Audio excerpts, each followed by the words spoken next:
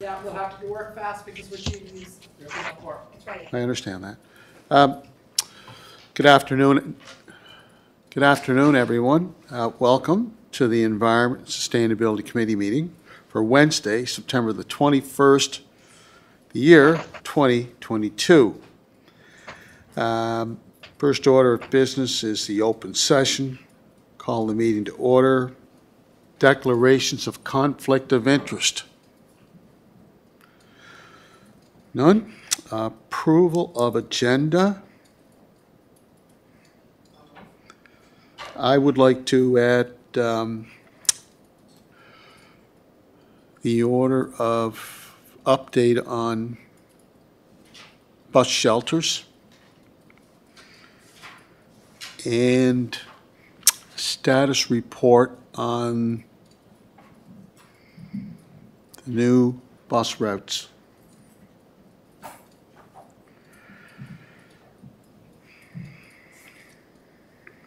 Might as well throw another item on there too, is actor for transportation pathway. Thank you. Well, we're going to go through it as quick as we can, Councilor Rivard. Okay, so approval of agenda, approval of minutes. First, okay, thank you. Business arising from the minutes. Okay. Reports and discussions. Item A, transit fuel subsidy. Jessica, please.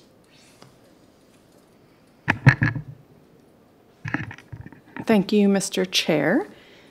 So every year the city budgets for fuel subsidy for T3, and for this fiscal year we budgeted $88,000.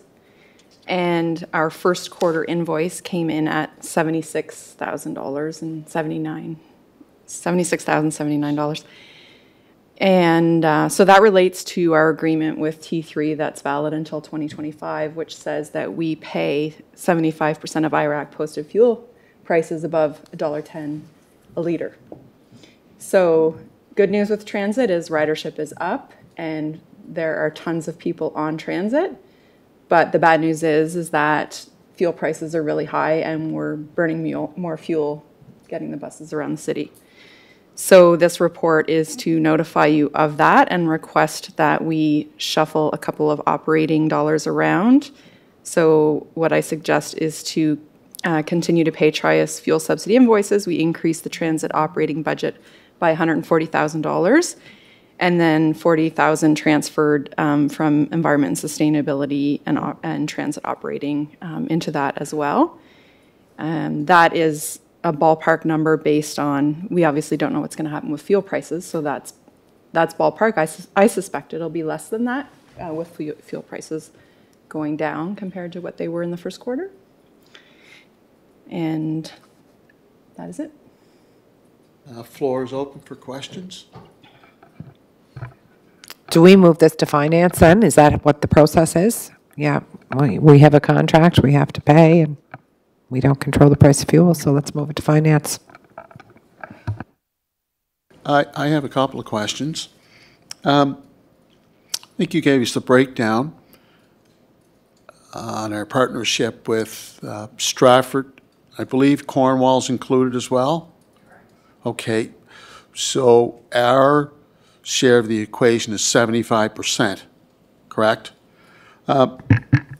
CA O'Donnell, I think in future we need to, I would like to see that renegotiated because ridership is increasing. I would suggest that they're going to be looking at additional bus routes as well in their respective municipalities. So, you know, it was great that we used this formula to get this this program off the ground a number of years ago. And of course, you were instrumental when we started the introduction of the transit system here in the city of Charlottetown. But I do believe we need to revisit the formula. That's point number one. And point number two, Jessica, we are anticipated the arrival of the electric buses. Is that for the year 2023 or 2024? I don't know that. So Ramona kept the capital purchase portfolio for transit. So I don't know the timelines on that. I would have to get back to you. I'm going to go to Donna. I think it's either 20, I think it's the late fall of 2024, maybe early 2025. That's when we'll be prepared to accept the electric buses and when they'll be ready. And that'll be a total changeover. No, we will still have some diesel buses because the funding wasn't there at the time for a whole electric fleet, a whole new electric fleet. But the majority of buses will be electric, but we will still have some diesel substituting in and out. And then we are hopeful of another program that we will be able to finish off the fleet. And you're anticipating the year 2024, okay? And then, Donna, on the formula, can you please make a note of that? I do believe that, we need to revisit the formula. The whole contract, Mr. Chair, is up in 2025. Given the changes that we're going through, and we will be going through, we will be opening the contract a little bit. But the whole contract will be reviewed in 2025. When, that's when it's up. It was signed in 2005, 2015, and now 2025. It's up for a 10-year renewal for up to 30 years is the way we have it set up. And believe it or not, 2025 will be 20 years we've been running buses in Charlottetown. So the whole contract will be opened at that time, and that time we hope to we'll have the electric buses, we'll have we'll be starting at a new place. We consider trying to open the contract now, but we looked at it and we took legal advice that do what you have to do, particularly with things like these like new routes and the fuel subsidy and that type of thing. But, so we'll probably be coming to you. We'll probably be coming to you again sooner rather than later on new routes because we've got so many, more service hours, I guess is what I'm saying, more service hours.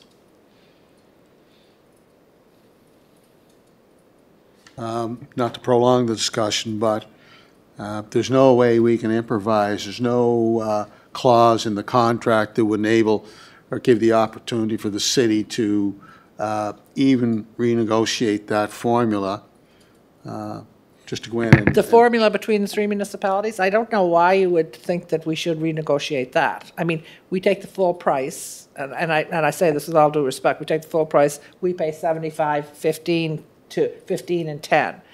And I think if you looked at it, the ridership is probably split fairly nicely like that. It certainly was, and we can have a look at that to have a look and see but they pay for their service hours. We pay for our service hours.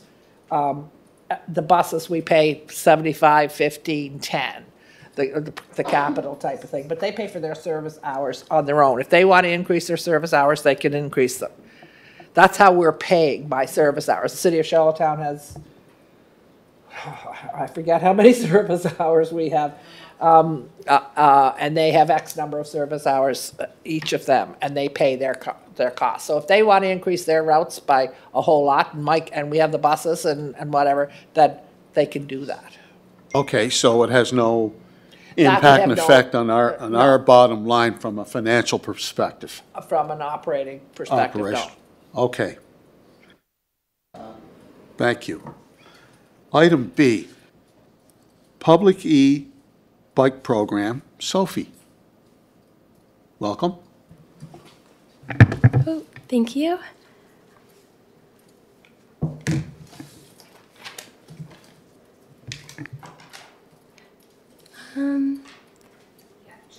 Okay, thanks, sorry. Yeah, we're certainly bearing with you. You're all gone now. All right, thank you. So the objectives of this program would be to provide a sustainable, cost-efficient, and healthy transportation option, elevate downtown business traffic, and reduce parking and traffic congestion. This program aligns with the goals from the City of Charlottetown's Integrated Community Sustainability Plan. E-bike shares have been tried in other jurisdictions, and the results of those trials were positive. In the city of Brighton, in the United Kingdom, 80 employees were loaned an e-bike for a 6 to 8 week period. Of these people, 3/4 used the bikes at least once a week, and average usage across the whole sample was 15 to 20 miles per week.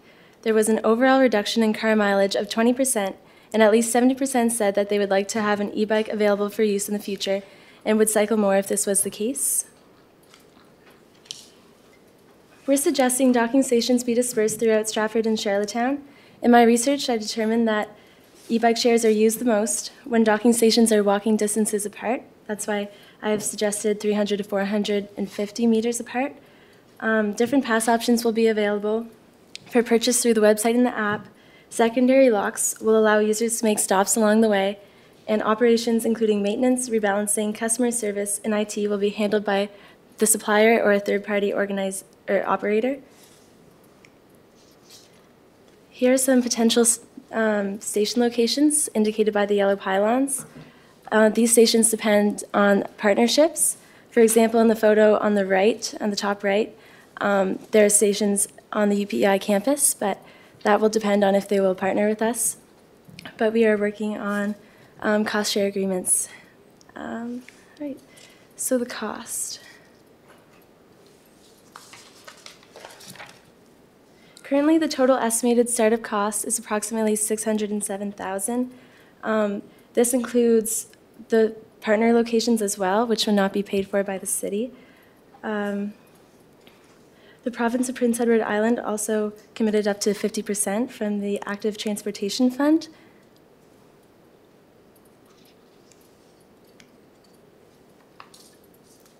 The fee structure would include a damage deposit, overage fees if the bicycle is not returned on time, and it's suggested that the first year there's a discount to incentivize the program. This is just an example of a possible fee structure based on jurisdictions in North America and Europe, but to establish a more feasible fee structure, we could have surveys and determine interest in the program. All bicycles will conform to the Highway Traffic Act for power-assisted bicycles. Safety-approved helmets are proposed to be available for rent at City Hall, Town Hall, in Stratford, and at partner locations. And here are some potential partners that I've reached out to, and we're also considering having private partnerships later on. The next steps include sending out an RFP, working on partner cost share agreements, station location finalization, fee structure finalization, and a campaign management strategy. That's all.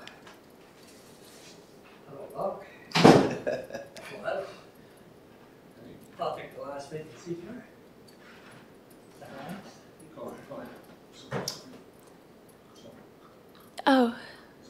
Oh yeah, that's all, yeah, thank you. Thank you for your in-depth presentation. Certainly a lot to digest. There's a lot to digest here. Very informative. I think there's a lot of people are excited about the program. And that's what this is. What we're discussing here today is the program itself. And the program, as I understand it, Donna, is the program is initiated and facilitated by this respective department, correct? Through you, Mr. Chair. So Sophie is a seasonal staff person who worked with Public Works, and she worked with Scott Adams over the past summer, and they worked together on this proposal that you see. It has already gone to the Public Works Committee, and it was recommended that it come to Environment and Sustainability. So is this program It was initiated by Public Works. initiated by Public Works? But I thought all cycling and bicycling, electric bikes, whatever the case may be, was a mandate of this committee. I think it's probably, No? No, it's not? I didn't know that. I thought cycling, We've told numerous times that this is one of the consulting committees. pardon me?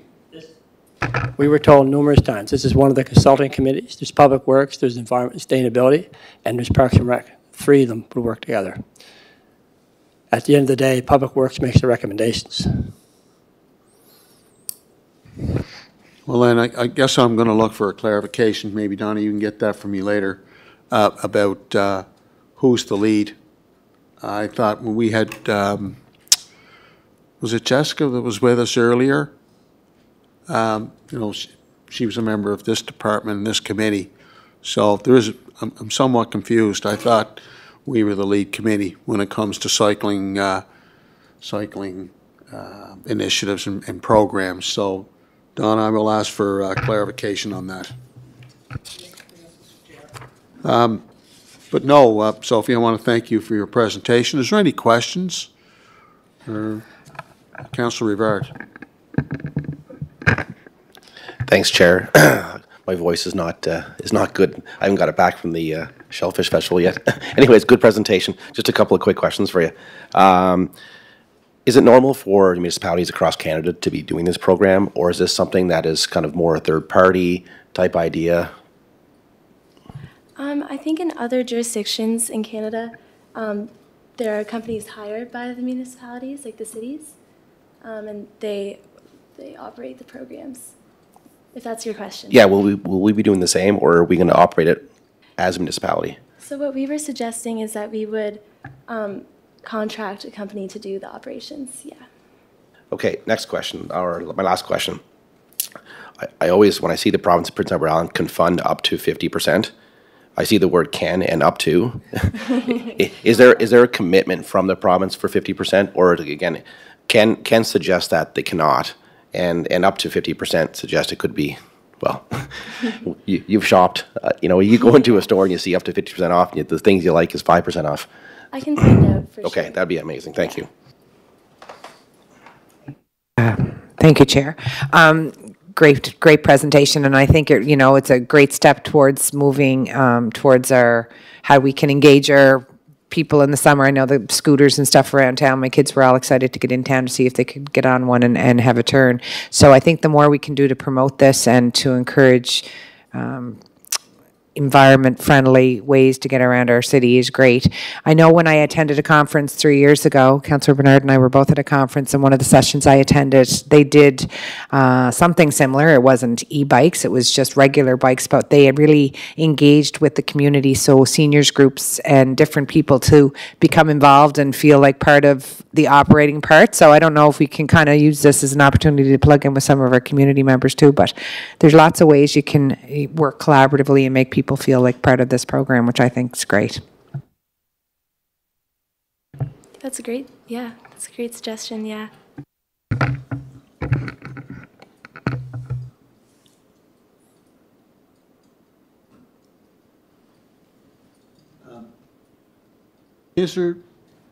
Are we going to be partnering with someone from the private sector? I believe there's someone in the private sector now in our city that is providing this service, and has there been any collaboration with that business owner, and how does this align with what he's doing, or does it? A business owner? Yeah. I'm not sure. Not sure what you mean. I'm not sure if you're aware, but Frank McCracken has his own business, and he's been operational now for a number of months. Read reports on him in the media. You just purchase from him, don't you? I don't think you do. Like, if we'd go out to purchase bikes, he would be a vendor. He would sell us bikes. Okay, he's not involved with routes and all that kind of stuff. Okay. I'm sure he probably. Yes, thank you, Mr. Chair. So just to comment on what Sophie was saying, so the slide that's up there that says next steps, so RFP, so that would go out for proposals for businesses to bid on being the vendor that we work with to provide that service. And so it would be stations of share, like it's like a bike share program, so they'd be stations set up with bicycles that the public can sign out, swipe their credit card, go for a bike ride, and then take it back. You can drop it off at different stops around the city. But so then what Sophie's referring to as the RFP as the next step, that would be to solicit businesses to bid on that. Thank you. Just to go back to what we were talking about, if you look on the terms of reference for Public Works, it clearly states that all multi-use pathway design, construction, and maintenance shall be the responsibility of Public Works and Urban Beautification in consultation with Environment, Sustainability, and Parks and Rec. Yeah, I'm referring to the program, not talking about the venues itself. I'm referring to the program. Who rolls out the program?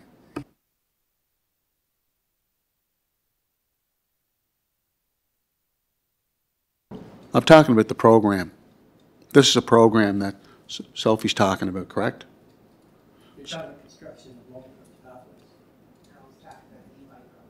I'm talking about the e-bike program.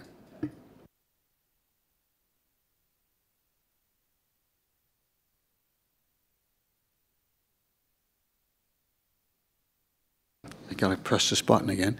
I want to thank you for being here. It's a pretty ambitious program, and hopefully our citizens will gravitate towards this new initiative, and we'll see more people using e-bikes and regular bikes as well. Make this city much more sustainable and less dependent on fossil fuels. Thank you. I think do we have to move this as approval as a committee to move this on to the next stage? Is that? I think is it going back to, if it's going back to Public Works, they can make the resolution, all we have to do, you can resolve that you're in favor of the program. Do you? I think with Greg's questions answered, would be good too.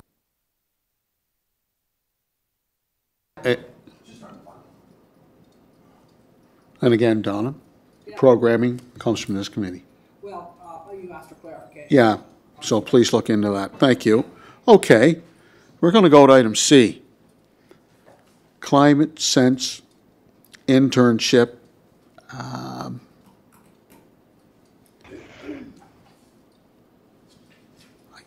can't pronounce the name. Can I?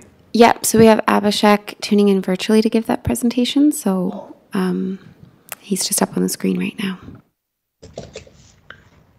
Am I good to go? Yep, go ahead. Yeah, please, go right ahead. Yeah.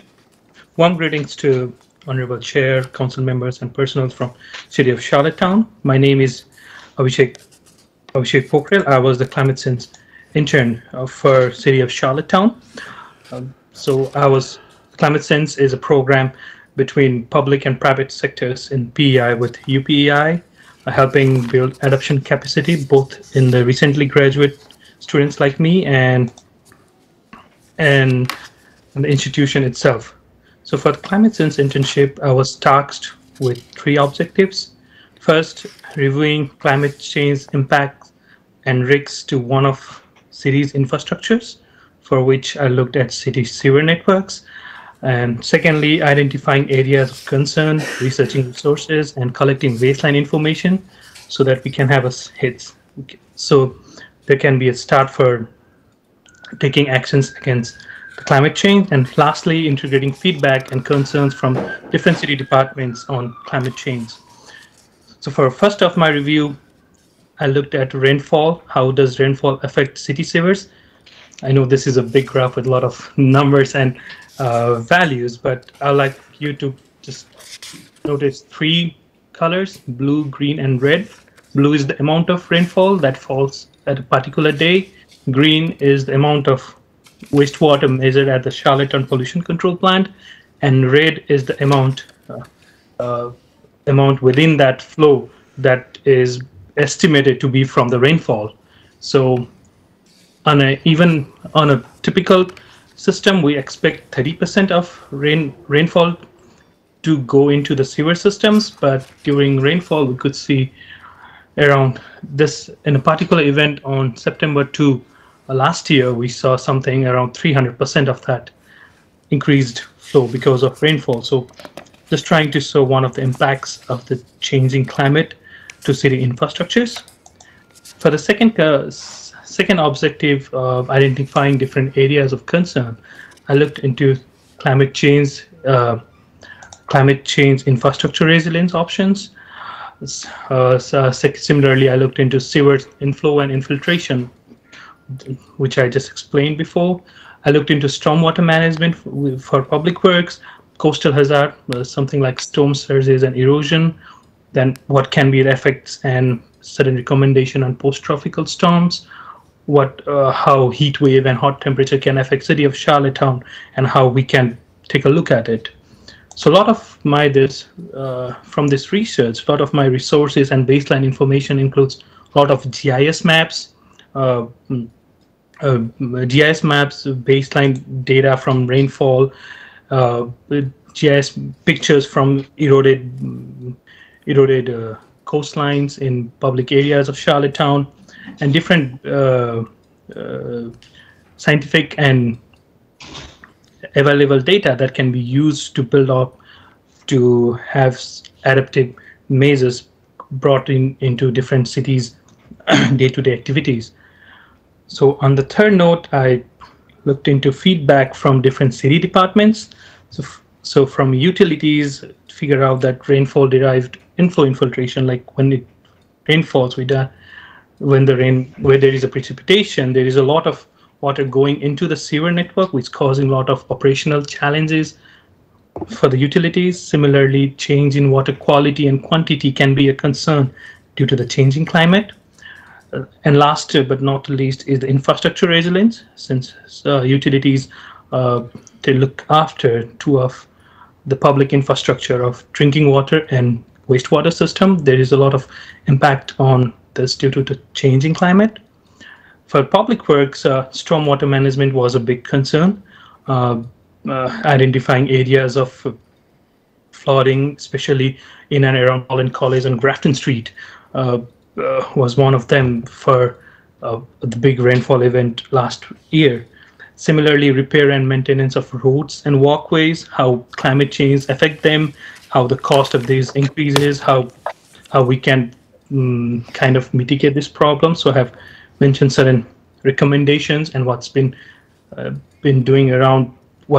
done in and around Canada and over the world for this kind of problems. And finally, for forestry, invasive species was one of the concerns, and damage to tree and green spaces due to the changing climate, thunderstorms, post-tropical storms, and diseases were one of the major concerns. And for this to implement this climate change to implement this climate change findings, there are certain frameworks that I looked at. Three of them mentions are asset management, climate resiliency. So using climate resiliency approach in asset management can be one of the ways to implement this. Second can be Climate Lens. It's an approach from Infrastructure Canada, where we look at any given project through Climate Lens, looking at how the climate's going to affect the project and how the project is going to affect to the changing climate, or can be vulnerable to the environment. And last but not the least is the public infrastructure engineering vulnerability protocol, which is an engineering protocol used usually for engineering designs that needs to be engineering designs of public infrastructures like drinking water system, wastewater system, roads and walkways. And so some of the recommendations is, lot of my internship was interdepartmental, and I worked a lot with utilities, public works, and forestry. But all in all, I think the Environment and Sustainability Group is taking a lead on starting and identifying and gathering information on the changing climate, so that we can put forward values like how much does it cost to treat extra water in the sewer system, or something like this, to show the impact of climate change in terms of numbers, in terms of cost values, in case of losses. So once we get these values, we want to quantify. I think the next step should be quantifying the effect of the climate change and comparing it with a no action policy, how much is the loss due to the changing climate to a particular infrastructure, and what is the cost if we don't take any actions? And finally, after this analysis, going through implementation and mitigation and using adaptation plans to work against climate change. I think I'm brief on that, so thank you very much for the opportunity, and I think I'm ready to take in the questions. Well, thank you for your analysis, your assessment, and, well, the very important research that you've conducted thus far. I think I'll open it up by asking about your stormwater management, flooding. You referenced Grafton Street. Yes. I'm not sure if you got that information from Public Works. I think you did say you collaborated with Public Works.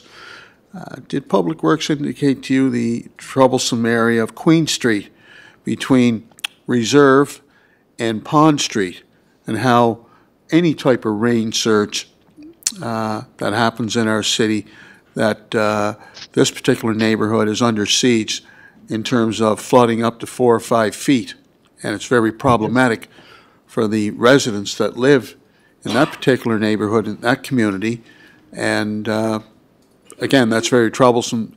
So my question to you is, did you take that under consideration as well as one of the major challenges in our city when it comes to flooding?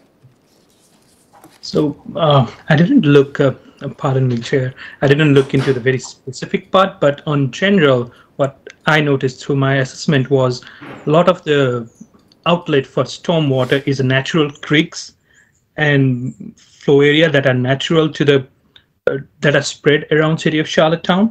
So a lot of these area that has this flooding issues has a blocked natural drainage or very low areas like a ball. It's surrounded by higher lands and there is no escape of water, especially from the surface of people's houses or from roads or parking lots. So a natural sloping area or something like that would be one of the recommendation. So I did look into Grafton Street, and I realized there is not that is one of the watershed that doesn't have any natural outlet to the sea. The only one might be an in-ground stormwater system pipeline, which opens up near the bridge and which can be underwater during storm events. So I think that can be one of the issues. Please put Queen Street on your radar. I'd like that looked at as well to see what the options are to alleviate that that pressure whenever we have a rain surge, a rain event in our city. And of course, with the anticipated storm coming this weekend, you can get a real good snapshot if you get down there personally and experiencing it. I'll be there. I'm there every time there's a rain surge, and it's very problematic for the residents that are living there. Thank you. Any questions from the committee? Just a couple, Councillor, if I could. One, I was under the, actually, to your point, I was under the understanding that the storm sewers down that area, when they put them in, when they ran them out for where the water releases, when the tide is high, that water can't get out. That's why you have the flooding. But I'm just wondering, I'm reading some of the things in the report, and I assume that this information that we're seeing in the graphs is after our storm and sewer has been separated. We have storm and sewer used to be together in one system, and it's been since separated. So is this information up to date? Yes, sir. The particular graph in the report is from last year, the rainfall of 126 mm for September 2, 2021. Right. So I don't think we've had any, and correct me if I'm wrong, Don, I don't know if you know, I don't think we've had any incidents into the Hillsborough River because of overflows. since the system's been, I don't know, Counselor, I'd have Yeah. to check that. It seems to me, I'd have to check that. because we had notes from our manager this year that there's been no overflows. And this is the first year we've had the storm, sewer, and water separated. And that was the idea of spending that kind of money on it.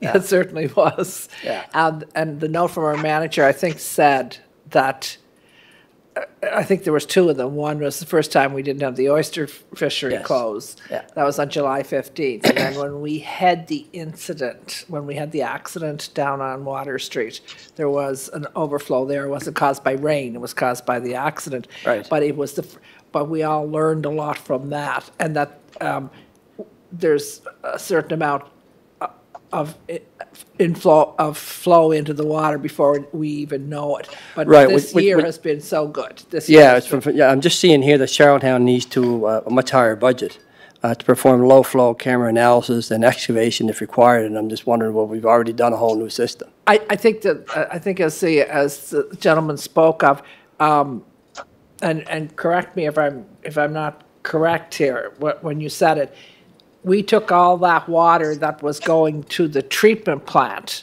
and we diverted that.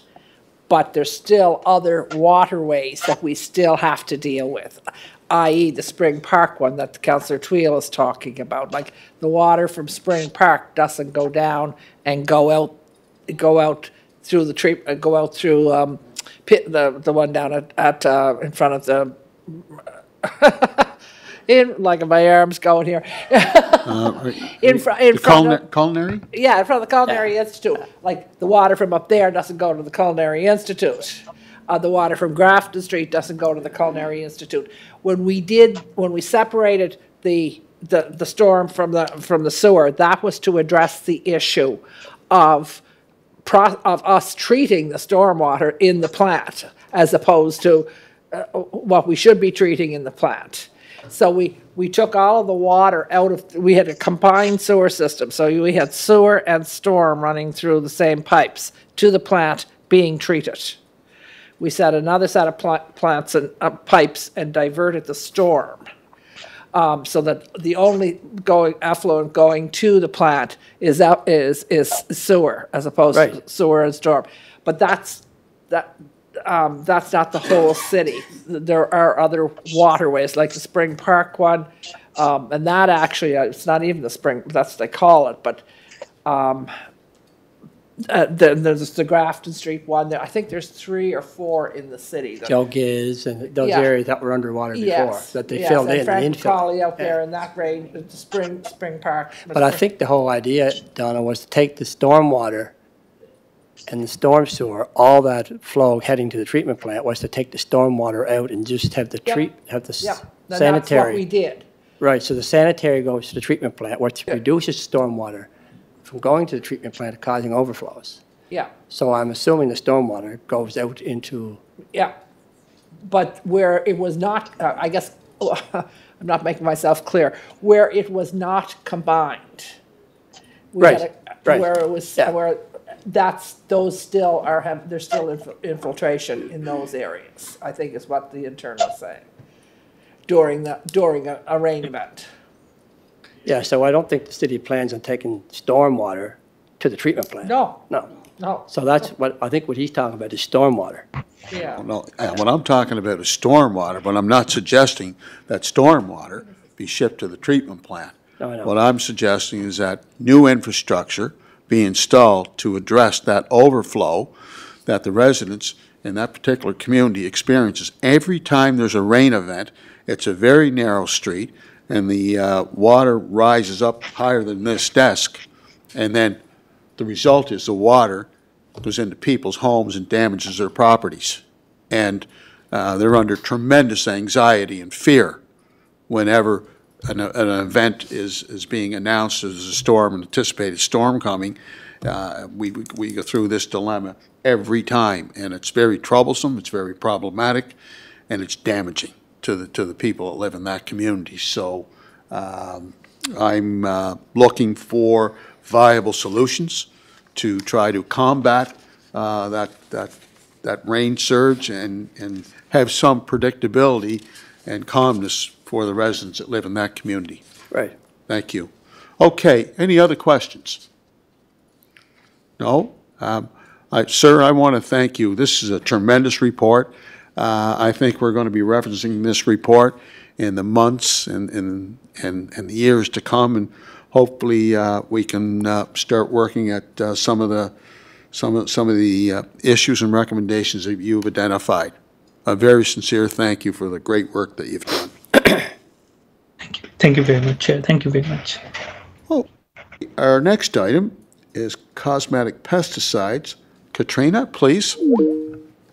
Thank you very much, Mr. Chair. So this report is intended to be our annual update on the cosmetic pesticide bylaw administration, as well as a follow-up from our last meeting where we were discussing some of the changes that Cornwall has made in terms of the implementation of their bylaw. So I'll start just by saying that this year the city received 146 applications for exception to the cosmetic pesticide bylaw. This is substantially down from past years. As you'll see in the report, last year we received 274. This seems to have been the trend across the board. I spoke with Stratford as well. They also saw a record low this year. We're not exactly sure why, but it's likely due to the weather. Seems to be, the weather greatly affects the way that these pests operate. So that's our hypothesis.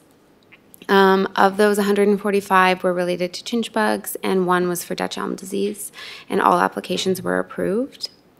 So as you all know, there's a $50 fee associated with an application to exception for this bylaw. So for applicator companies to apply to the city to apply pesticides in the case of an infestation. And as follow-up from last time, we were discussing that Cornwall has removed this $50 fee. Both Cornwall and Stratford have comparable bylaws to what we have. And previous to this, all 3 municipalities charged that $50 fee.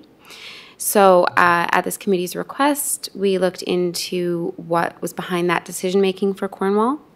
In discussing this with their staff, it turned out that, so they generally receive very few applications, so 35 to 40 at most. And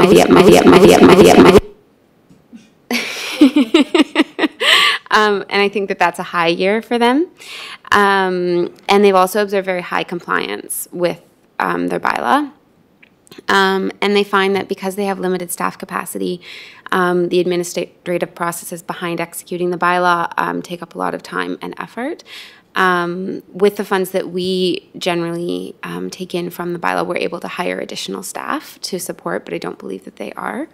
And they've also received complaints from residents regarding the fees. So all of these together led them to instead move to a data collection model. So moving forward, the town requires that the pesticide applicator companies alert the town prior to spraying the pesticides, but they do not require approval and they don't have to pay the fee, and then that data is tracked.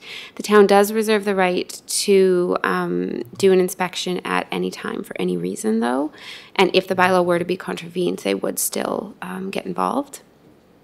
I'll also note that in accompaniment to the removal of the fee, the town implemented a green lawn rebate program. So the program provides rebates for the rental or purchase of equipment that homeowners can use to naturally take care of their lawn and prevent pest infestations.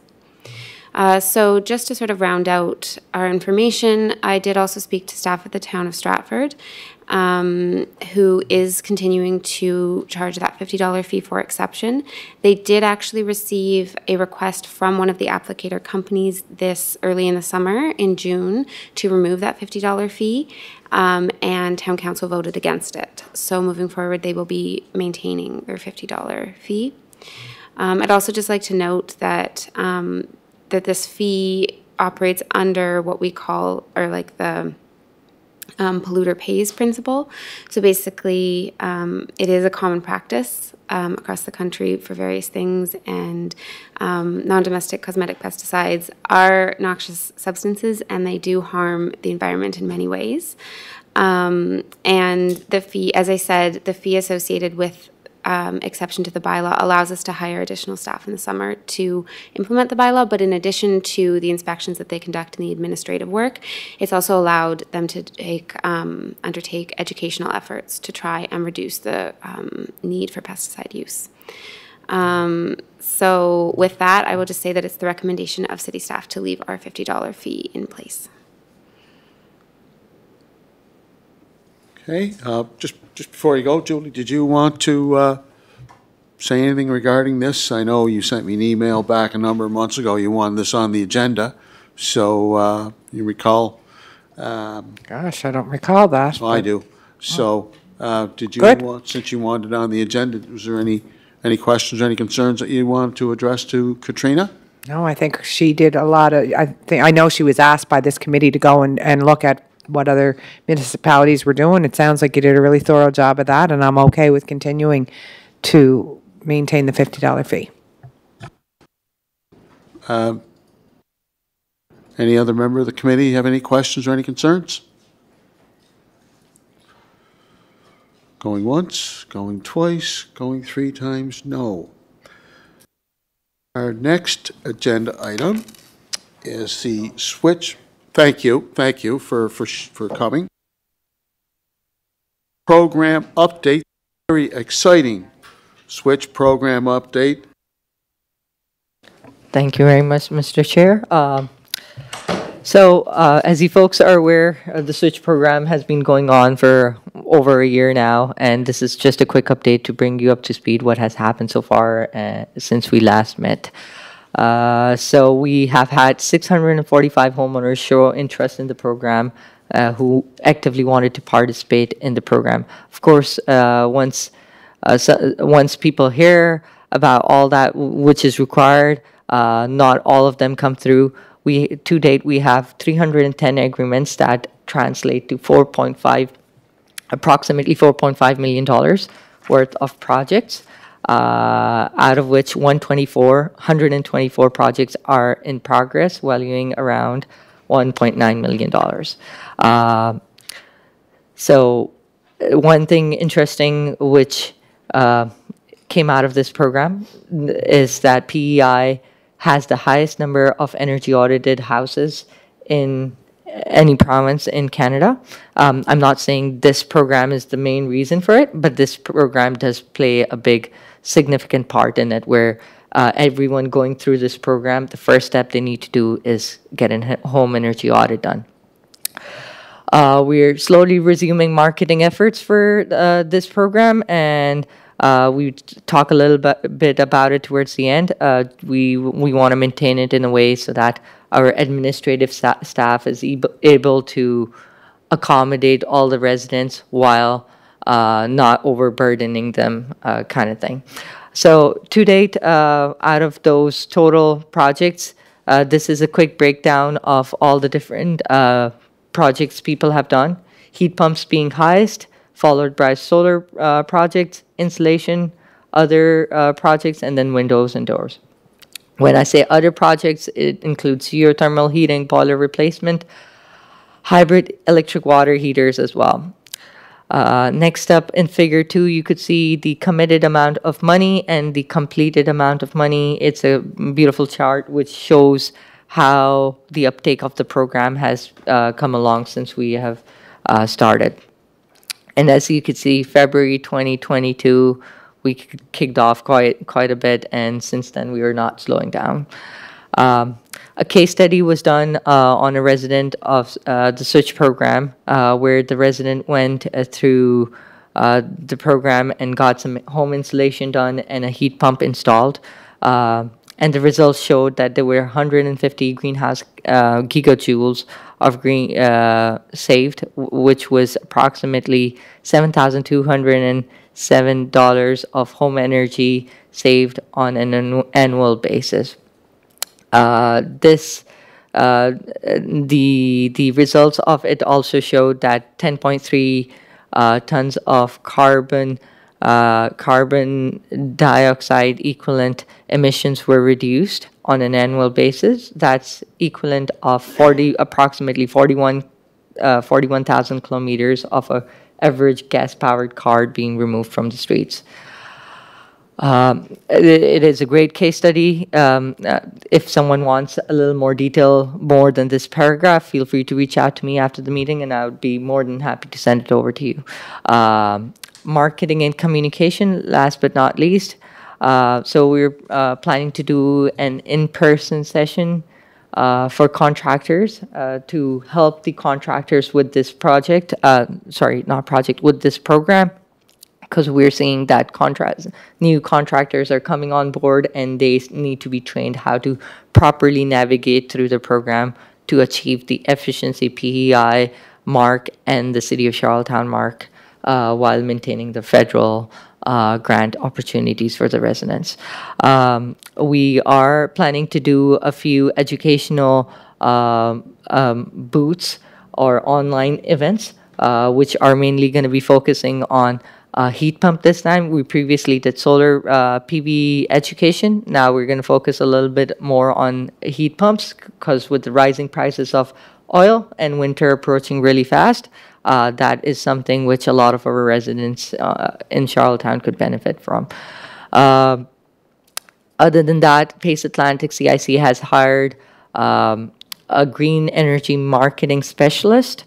So they're going to be working on creating some social media posts about education. And once our communication team is fully functional, those are going to be posted on our social media platforms. That was just a quick summary of what has happened so far. If you have any questions, I'll be happy to answer those. Thank you, Iman, for the latest status report. Very informative. Obviously, a lot of our residents in our city are participating, and it's not, as you pointed out, it's not slowing down. I think it's exciting, and I think this sets the foundation for years to come. So I can see this program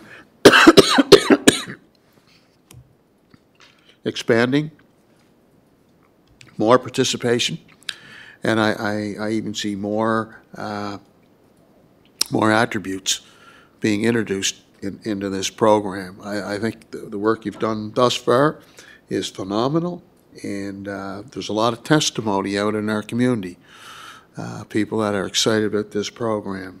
I'll open up the floor for any questions from our committee members. Go ahead, Thank Dan. you. Iman, just wondering, I know you mentioned this last month, I'm trying to remember, like, whenever we kicked into phase 2 for the funding, so how much, what is the total funding that we have allocated towards this? Okay, I'm just going to quickly open this. I just sent this over to Jessica a few minutes ago. Okay. So we have had 2 disbursements so far. The first disbursement was around $900,000, and there was a grant portion of $800,000. Second disbursement, which we have received, was around $1.4 million, and the grant portion of $232,000. And then we're looking forward to a third disbursement, which is going to be approximately $1.8 million. So in total, it's going to be around $10 million. Yeah, that's us. So right now it looks like around $4.5 million. Yes. So there's still another $5 million. Not necessarily. So you know how I mentioned in first disbursement and second disbursement, there were grant portions and then there were loan portions. So the grant portion cannot be used towards giving residents loans. That could only be used for the functional part of the program. Example, we've used the grant portion to waive out the $199 home energy audit fees. We've used it towards we're in the process of hiring an administrative assistant who is located in the city. A little bit of my salary goes to it. So a little bit of in-kind hours and a mix of stuff can be powered through the grant portion, but it cannot be given as loan. This is from FCM, not from us. So Armand, do you know what's left in the grant portion? Ballpark? Not on the top of my head. You can't ballpark it, can you? I cannot. I could get you you numbers if you need me to. So most of it is the loan part of the program, most of the funding. Yes, Okay. Yeah, if I can get that breakdown another time, that'd be great. for sure. Thank you. And just to add to that, once we run out of this money, Stratford and our third partner were successful in getting an extra disbursement on top of what was already allocated for them at 0% interest. So when we run out, my intention is that the city should reapply for the same amount at 0% to continue giving the residents a 0% interest opportunity. Thank you. You're welcome. Any other questions? Staff? Donna? Sue? No? Okay. Thank you once again, and look further to future updates and more involvement and participation from residents in our city. This is a great program, and there's been a lot of enthusiasm since it was first introduced, so congratulations. I did ask for a couple of items to be put on the agenda. One is regarding bus shelters.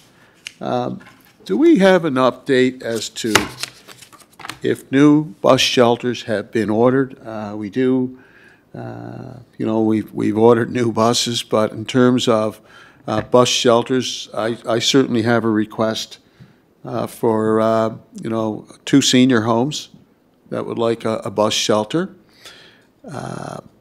And of course, we're going to need bus shelters for St. Peter's Road and some of the new routes that we're looking to bring on stream. So have we ordered new bus shelters? Thank you, Mr. Chair. So we do not currently have budget allocated for bus shelters in this year's capital. So if we want to purchase bus shelters in the future, we'll have to add that to our next budget request. And I have a spreadsheet started when I receive requests, because what Ramona shared with me is that it's much more affordable to buy them in bulk as opposed to one-offs here and there. So the recommendation was that we collect a bunch of requests for bus shelters and send that out for bids collectively when we have budget approved for that. Right now, we have no budget for that.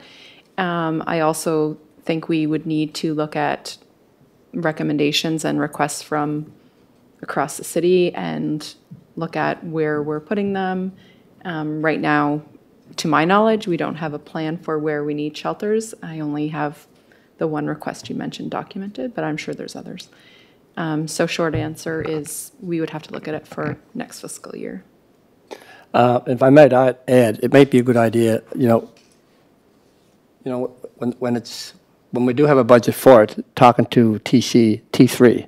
Definitely. See what they recommend, since they drive the buses and they pick the people all up, so we'll see what they're recommending for bus shelters. Thanks. Well, we do have an idea of where the new bus routes are going to go. And we have requests for bus shelters on St. Peter's Road as well. So, do we have to wait for the budget in order to order? Can we not, I don't know, can we not, yeah, I know we have to have money to buy them, but can we not work with the operator? I mean, we're looking at adding new routes. We're going to have new bus shelters. The residents are requesting them. Do we have to wait another, 6 months or another year by the time you order the bus shelters and by the time they arrive? I mean, you're talking another year. Can we not do anything to expedite the process? There's a real need for these bus shelters. People are requesting them. And I might add, people with mobility issues, people that are finding it very difficult to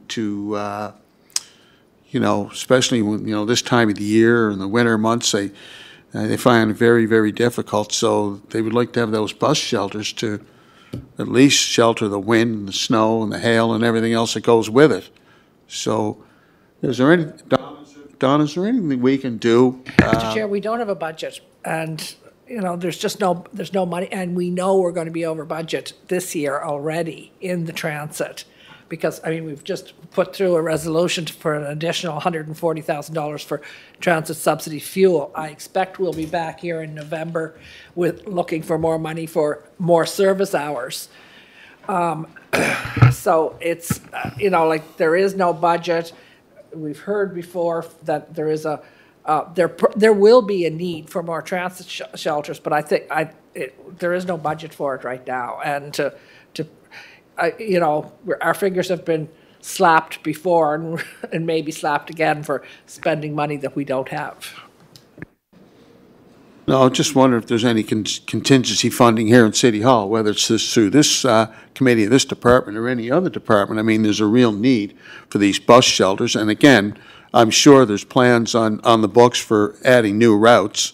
Again, I bring to your attention St. Peter's Road.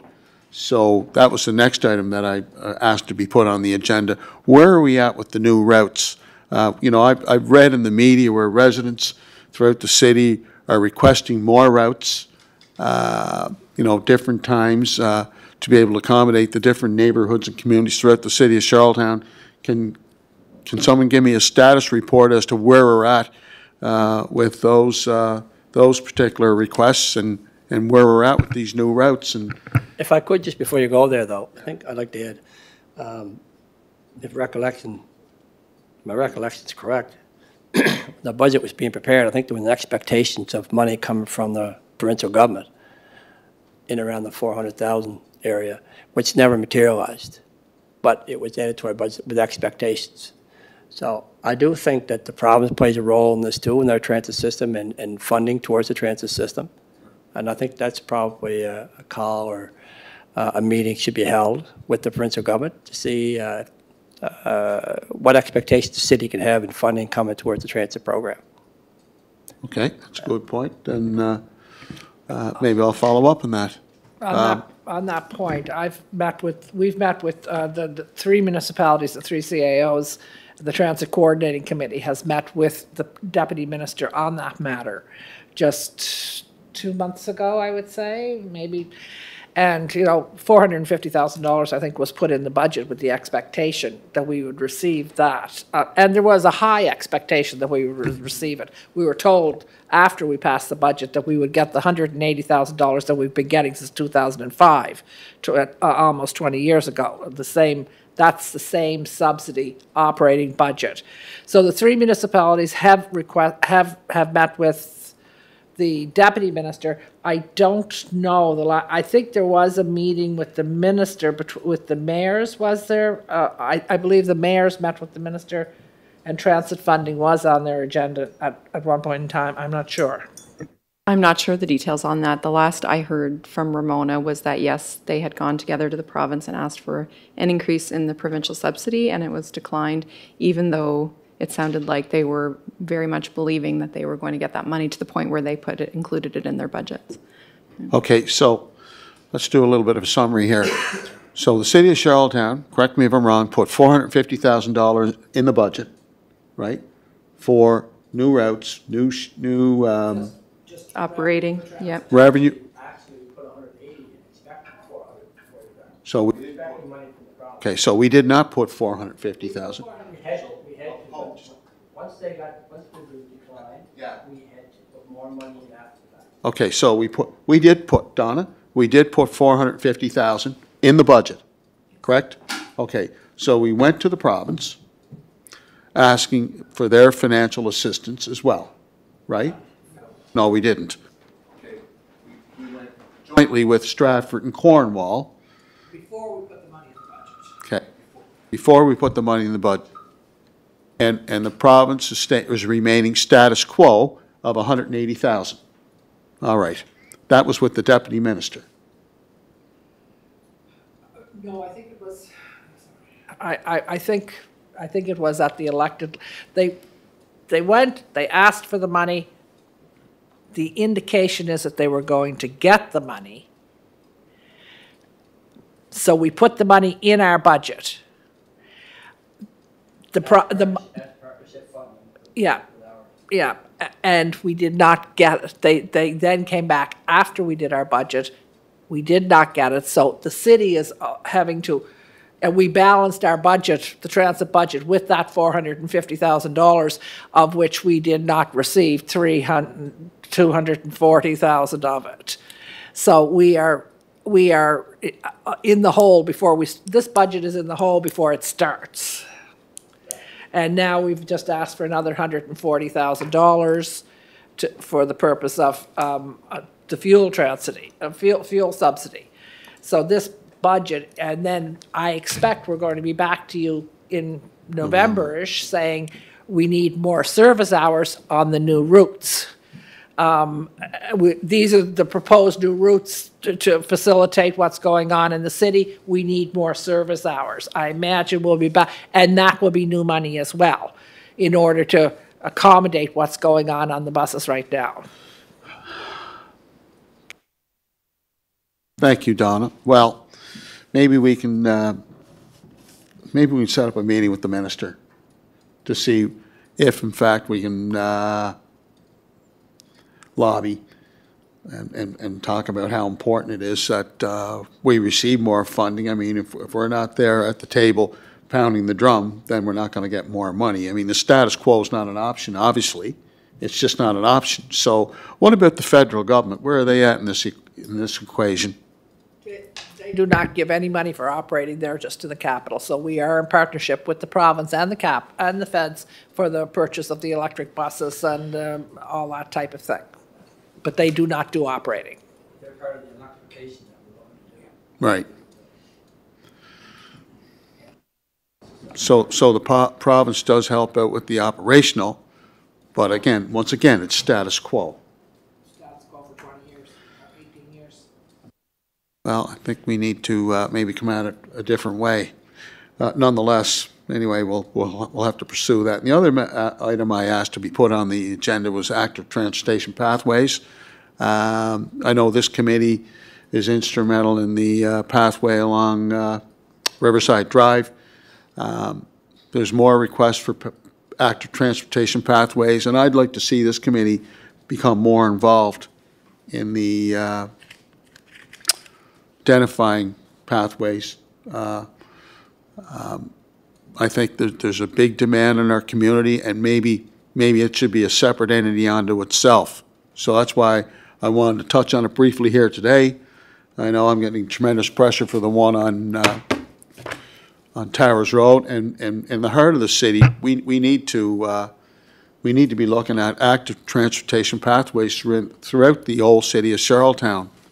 I know we've done a lot of work on the periphery of the city, but we need to be looking at pathways in the downtown area, in through University Avenue, Queen Street.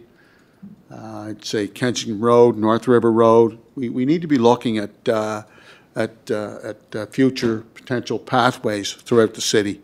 And I think, Your Worship, Mr. Chair,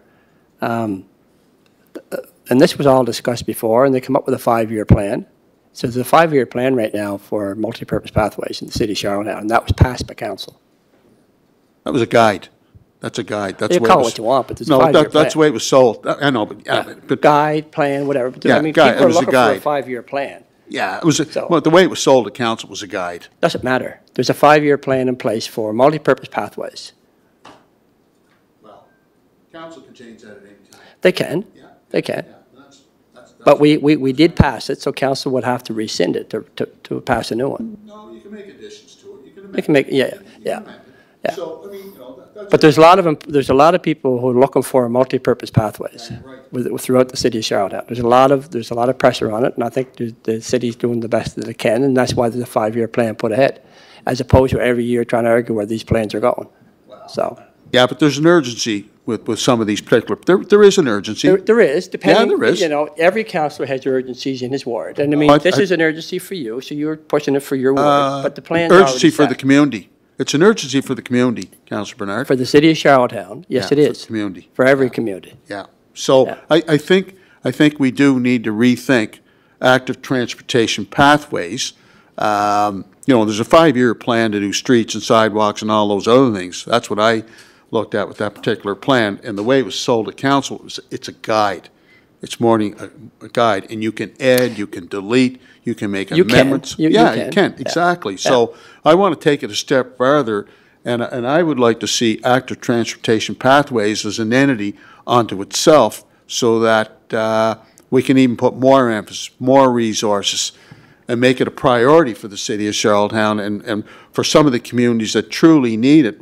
You know, if we're talking, we talked earlier about public programming and cycling and whatnot. So, you know, whatever we can do to expedite the process, that's our job. Our job here is to lobby for those initiatives. So I wanted to bring that forward. And Donna, I think we need to have further discussions on that. Jessica?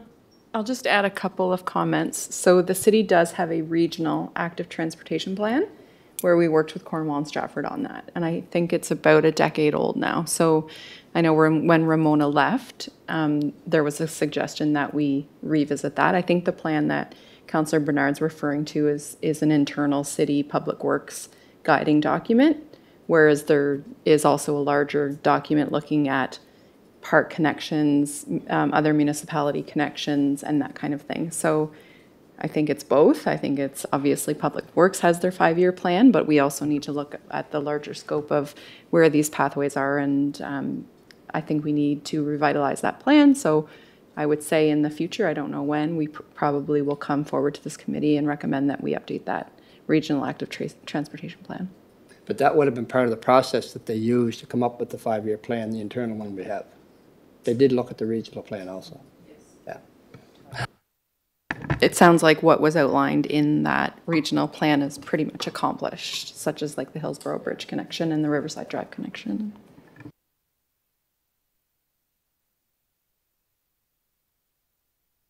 Want to thank you for being here today. Thank you for your participation. And I look forward to furthering the agenda items that are here and the additional agenda items. Thank you very much.